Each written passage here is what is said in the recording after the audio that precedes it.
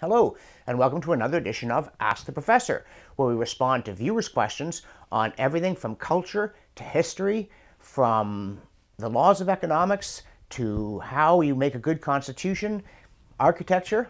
Looking for questions on architecture. I like architecture, if it's good.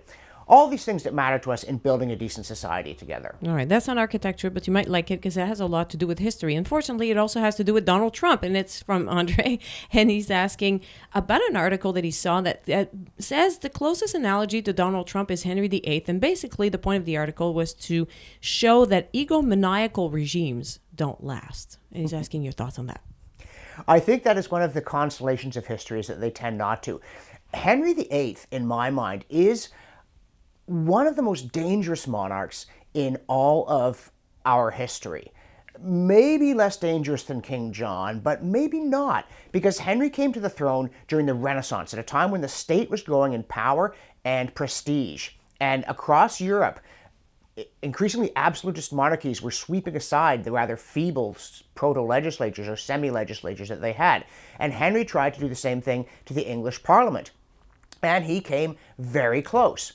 At one point, he actually demanded, and he would threaten to behead MPs if they didn't do what he wanted, and he demanded that they pass a law saying that the king's decrees had the force of law, the same thing for which Richard II had been deposed many years earlier. And Parliament was so terrified they passed the law, but they modified it cleverly to say, except on anything touching our ancient rights, liberties, privileges, and so on. So now you see it, now you don't. That took a lot of guts. But Henry was a larger-than-life figure, including literally, physically. He was an athlete, a wrestler, an imposing man. Also, I mean, he lived large. Right? He had 6 wives, and he treated them appallingly. I could never figure out why anybody would want to be wife number 5, looking back at the first 4. One of my rules of history is don't marry Henry VIII. But he also, I mean, he was grandiose. He got himself declared Defender of the Faith by the Pope, and then he decided that he was secretly the Pope of England. And he got away with it for a long time, partly through sheer audacity, partly through genuine gifts, partly through real scariness. But in the end, that kind of thing burns itself out. In fact, he lost control. The man who broke with the Catholic Church in England was horrified at the end of his life that everybody was reading scripture and commenting on it. What did he think was going to happen? He let loose forces he could not control. And his dynasty actually led to a lot of misery in England, although it did produce one great monarch, that is, of course, Elizabeth I, but she died without heirs, and then you got the Stuarts. The whole succession was thrown into a cocked hat by Henry's father's scheming and marrying into the royal house of Scotland. Henry's foreign wars were useless to England, and in the end, you know, the Tudors left, I think, a harmful legacy rather than an attractive one. That is certainly true of Henry VIII. Now, as for Donald Trump, well, I mean, some of you know what I think about Donald Trump.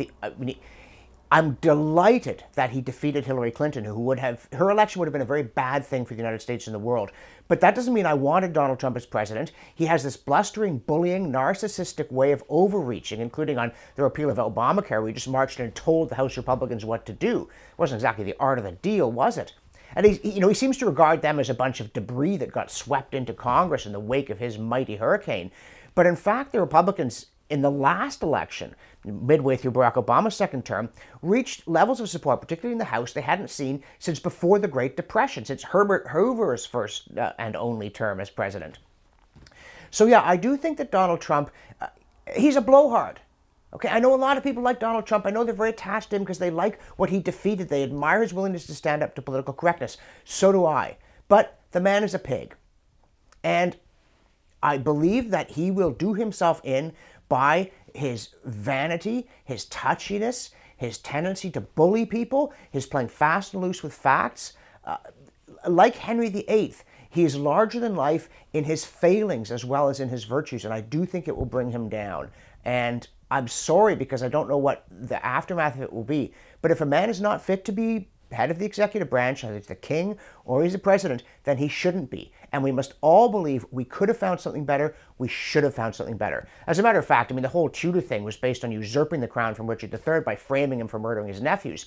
And things that begin like that never end well. The Trump presidency began a lot better than that, but I still do think that the parallels with Henry VIII, especially if nobody can go and say to him, you know what, you better watch out for this, are liable to prove very, very harmful to his presidency, possibly even fatal to it.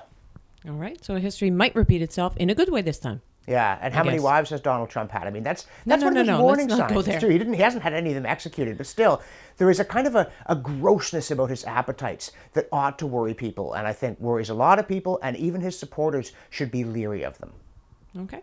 Well, thanks for that. Folks, if you would like to play along and ask your question of the professor, go to the URL on your screen and everything there will be explained. Thanks, and see you next time.